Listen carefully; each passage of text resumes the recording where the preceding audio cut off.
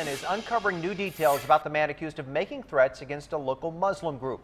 Just hours ago, John Weissinger answered to those charges, and Team 10 investigator Melissa Messiha is joining us now.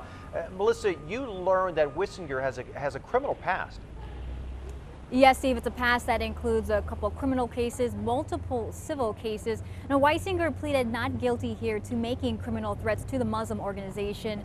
Prosecutors say that he threatened the group with firepower and threatened to kill.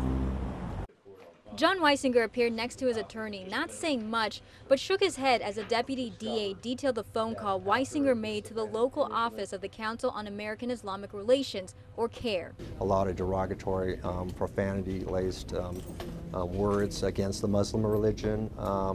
He talked about that what happened with Charlie Hebdo was going to occur again.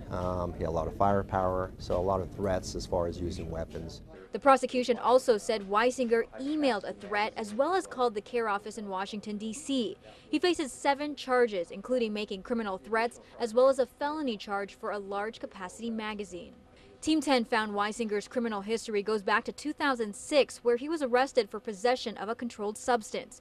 In 2011, he faced several felony charges of grand theft.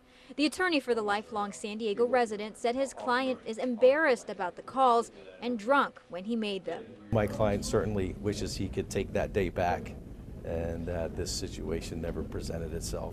But CAIR's executive director is not taking this lightly. Weissinger is out on $50,000 bail.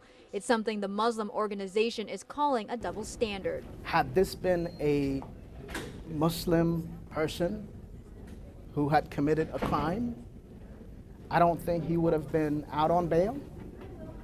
He would have probably been locked. The key would have been thrown out.